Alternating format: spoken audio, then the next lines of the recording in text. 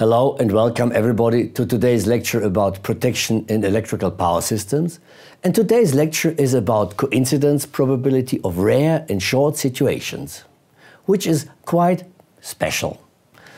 So let's see, a hazard is normally defined as a potential source of harm, and that can turn into a risk. That means the likelihood of real harm if there are two conditions fulfilled. One is that the source of harm exists and, this is a logical, and the contact with a vulnerable person coincides.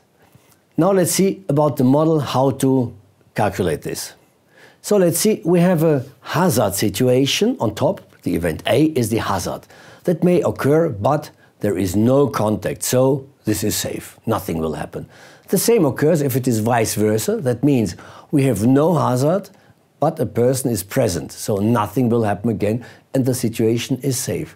But now we can have the situation that while the person is present, you see this red rectangular, then the event A, the hazard, sets in, and that means something will happen.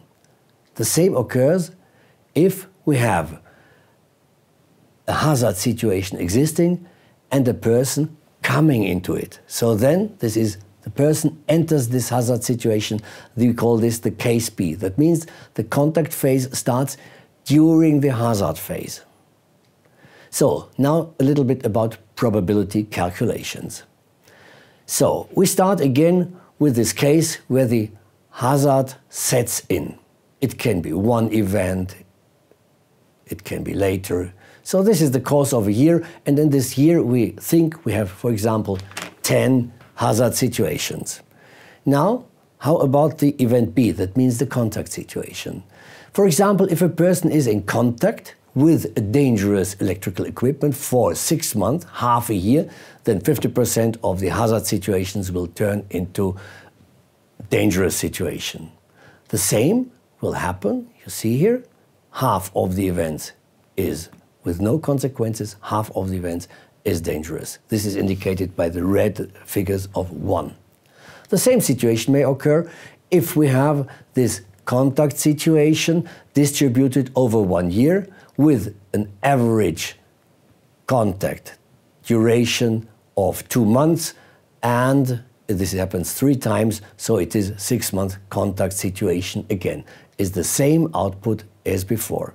Namely, we have 5 dangerous incidents.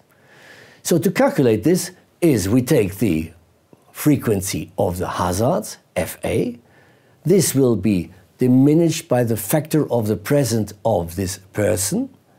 And this can be, if we split it up into the sum of the single presences, which in turn, if it is more or less regular, can be presented by the frequency times the average time, as we have seen before. And then this comes to this famous formula. In our concrete case, we see that this is 10 is the number of presences times 3 events, average per year, with a duration of 2 months per event. Then we arrive at this figure 5. So this was to prove the formula. So in short, the hazard starts during the contact phase is given by the frequency FAB, we call it. Of course, we can consider case 2. This is when the contact phase starts during the hazard, and this is FBA, and you only have to interchange the letters A and B, but principally it's the same.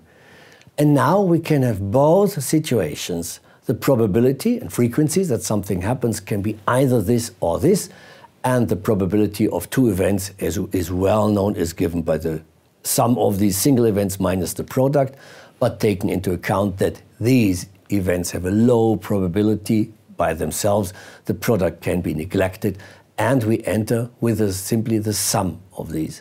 And this is the miraculous formula of the frequency that a dangerous situation may occur during a hazard phase.